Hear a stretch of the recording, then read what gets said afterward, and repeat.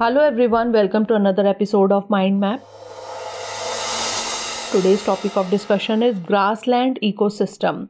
First of all, we will discuss about the introduction of the topic, then we will discuss about its characteristics, and then we will discuss about tropical grassland, that is savanna, temperate grassland, and lastly, grassland adaptations. First of all, moving on to the introduction of the topic. A grassland ecosystem is a type of terrestrial ecosystem characterized by vast expanses of grasses, herbs, and other non-woody plants. These ecosystems are found on every continent except Antarctica. These ecosystems vary widely in terms of climate, vegetation, and biodiversity. They are often referred to as the world's forgotten biome. They are called as transitional landscape as they are characterized by a scarcity of trees due to insufficient conditions for a forest to thrive and an abundance of vegetation preventing desert formation. Now moving on to its characteristics. Climate. They have pronounced seasons with scorching summers and frigid winters. Temperate fluctuations can be extreme, ranging from 40 degrees Celsius in the summer to minus 40 degrees Celsius in the winter. Rainfall. Intermediate levels of precipitation which can vary from semi-arid to subhumid. They typically receive less rainfall than forests but more than deserts. Flora. The plant life in temperate grasslands includes tall grasses such as buffalo grass and short grasses like blue grama. They do not have forest canopies. Fauna. These ecosystems support a rich diversity of wildlife, from grazing herbivores like bison, antelope, and zebras to their predators like wolves and lions. The biodiversity of grasslands can vary based on factors such as climate and land use. Fire adaptation. They have adaptations that allow them to survive and thrive in wildfires. Grasslands are often subjected to natural fires. Fires help in controlling the growth of woody plants and maintain the dominance of grasses. Ecosystem services. Grassland ecosystems provide important ecosystem services such as carbon sequestration, water filtration, and habitat for wildlife. Now let's discuss about tropical grasslands, that is savannas. Location. They are generally found in tropics or subtropics, usually 8 to 10 degrees from equator. Climate. Due to their location in tropics and subtropics, they are characterized by a distinct wet season and dry season. The characteristic temperature ranges from 20 to 30 degrees Celsius. The annual rainfall varies between 600 and 1500 millimeters. Summers are wet while winters are drier. Vegetation.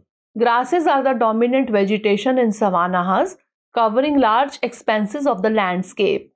In addition to grasses, savannas also feature scattered trees and shrubs. Wildlife. Savannas are known for their diverse wildlife. They are home to a wide range of herbivores such as zebras, giraffe, predators like lions, cheetahs, and hyenas are also common in savanna ecosystems. Examples: llanos in Colombia and Venezuela, campos in the Brazilian highlands, pantanals in Upper Paraguay, plains in Australia, and India's Deccan Plateau. Temperate grassland. Location. Temperate grasslands are generally located above the equator on the northern continents. Climate. Temperate grasslands experience a continental climate with 4 distinct seasons: spring, summer, autumn, that is fall, and winter. They have moderate rainfall during the growing season and cold winters with freezing temperatures.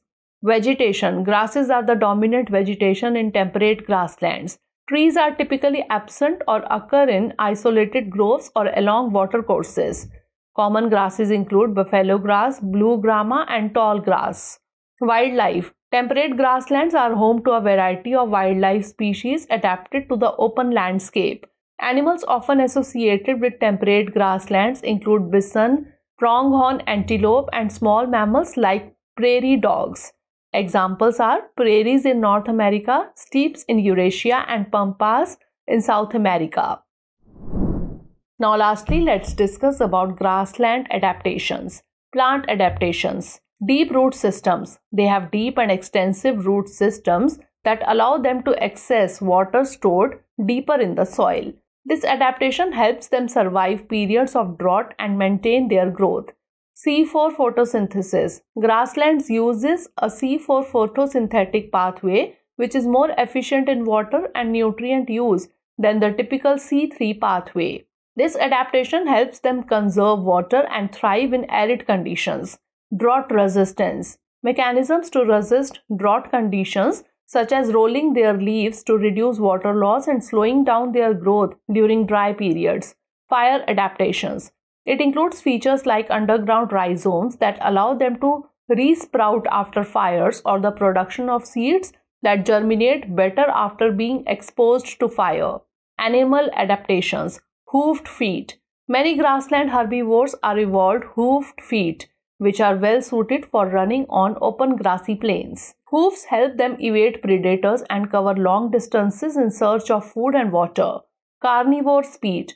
Predatory animals in grasslands like cheetahs and pronghorn antelope have evolved for speed. Cheetahs are the fastest land animals and use their speed to chase down prey in the open grasslands. Burrowing. Small animals like prairie dogs and burrowing owls have adapted to live in underground burrows. These burrows provide shelter from predators and extreme weather conditions while allowing them to access the abundant grasses above ground for food. Camouflage. Many animals in grasslands, both predators and prey, have developed camouflage to blend in with the grassy landscape.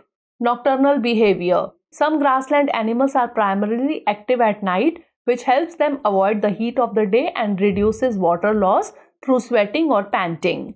And social behavior. Herding behavior is common among grassland herbivores. Forming large groups provides protection against predators and can help in finding food and water sources. Now it's time for the practice questions. First of all, prelims question that was asked in UPSC Prelims 2021 exam also. The vegetation of savanna consists of grassland with scattered small trees. The forest development in such areas is generally kept in check by one or more or a combination of some conditions. Which of the following are such conditions? 1. Burrowing animals and termites. 2. Fire. 3. Grazing herbivores. 4. Seasonal rainfall. 5. Soil properties. Select the correct answer using the code given below.